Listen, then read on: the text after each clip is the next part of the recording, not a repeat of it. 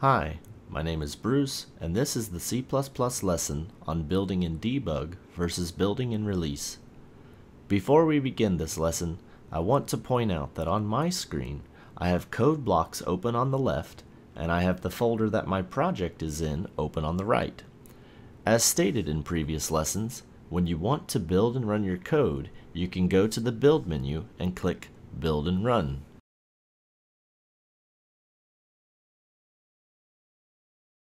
When we open up the bin folder where our executable was built and placed, you can see that there is a folder called Debug.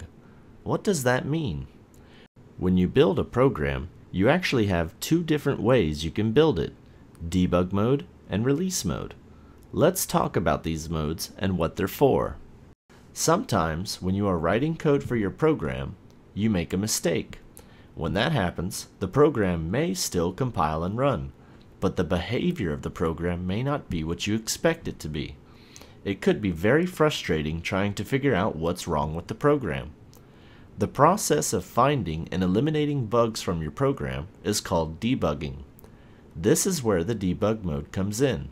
Debug mode gives the programmer access to a lot of extra information and tools that can help a programmer track down where the flaw in their logic is so that they may correct it. The downside of the debug mode is that the program has all this extra information attached to the program, making it slower and larger than it needs to be. When you are finished debugging your program and you are ready to share the program with the world, you should build the program in release mode. Release mode builds the program and optimizes the code as much as possible, making your code lighter and faster. The downside of release mode, however, is that because it makes optimizations to your code, it may not be able to be easily debugged, because the code you wrote may not be accurately reflected in its final outcome. Now we'll talk about how to switch between building in debug and building in release. With code blocks, this is very simple.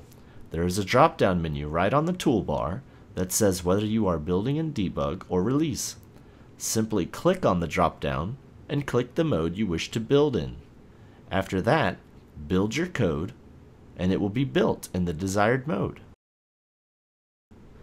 This concludes the lesson on debug mode and release mode, and how to build in these modes. In future lessons, we will cover the features of these modes in more detail. Thank you for watching.